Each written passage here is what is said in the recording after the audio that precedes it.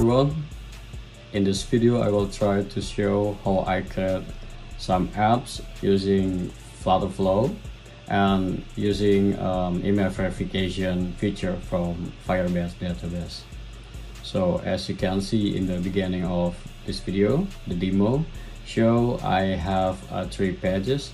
The first one is login page, second one is registration page, and the last one is home page.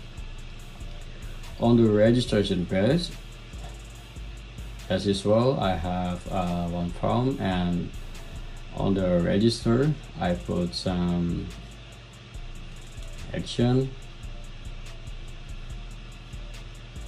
Yeah, I'm sorry, I multi-select.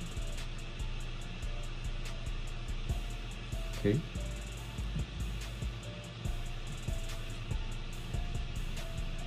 Okay, I put 2 actions. The first one is to create account, and I select email as auth provider, and I select the widget for email and for password and confirm password, and I also create document collection, which is users, and I navigate to homepage in the next action. So on the homepage, I have tags widget based on combined tags. For the first tags is static tags, and the tags 2 is I put from authenticate user, and I choose email verified. So basically, if you already verify your email, this is will say verification email equal true, and if not, verification email equal false. And also for the text widget, I get I'm sorry, I mean on the button widget I put some conditional view, and when the email verify is false, this button will be disappear. And for the action on this button is to send email verification link.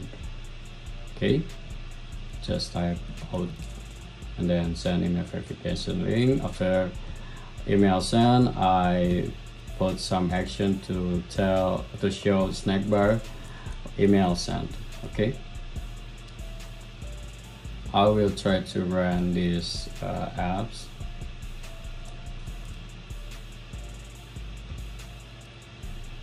Register. So this is you have to put the correct email.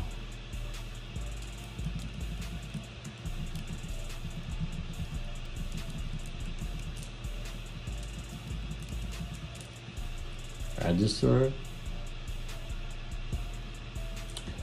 As you can see, verification email equals false, and if I click this button, email sent, and we are gonna check the email, and I have one email, and this is the link for verification our email. Your email has been verified. Okay, and this is will be changed to true if we reload this page, but because I haven't set the action for reload this page, I will log out and log in again.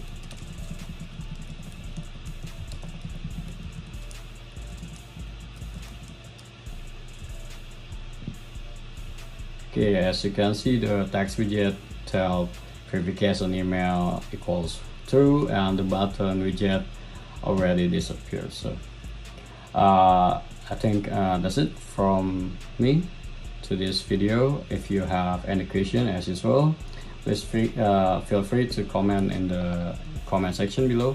Thank you.